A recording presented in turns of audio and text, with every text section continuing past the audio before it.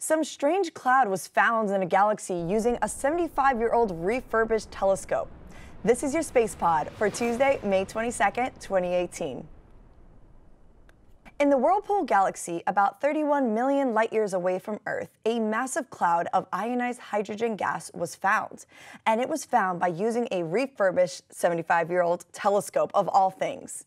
This was the first time that this gas cloud was seen, and yet the whirlpool galaxy has been studied by astronomers since the 1800s.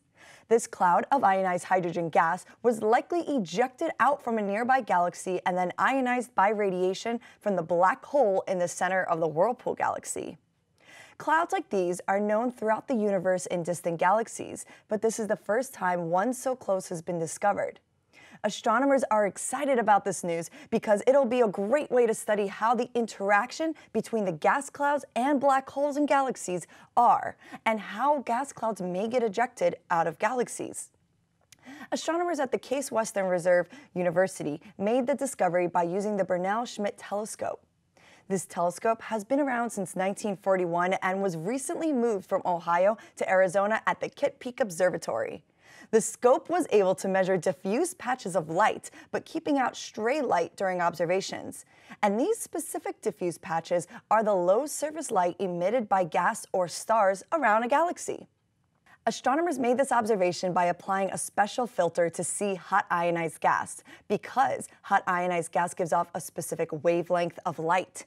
And this filter is a hydrogen filter, which was specified for observing that exact wavelength, hence being able to detect it. But now what's really interesting is how astronomers figured out that this gas cloud was from specifically the whirlpool galaxy, rather than just being a cloud of gas in front of our galaxy. They did this by measuring the speed in which this cloud was moving. Teaming up with the Wind Observatory with their 3.5-meter telescope, they were able to take a detailed spectrum of the cloud and were able to measure how fast the cloud was moving away from us.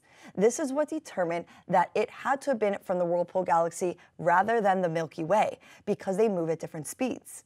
Now, the whirlpool galaxy is one of the most studied galaxies out there, and understanding more about how it ejects its gas and stars will lead to a better comprehension of galaxy evolution.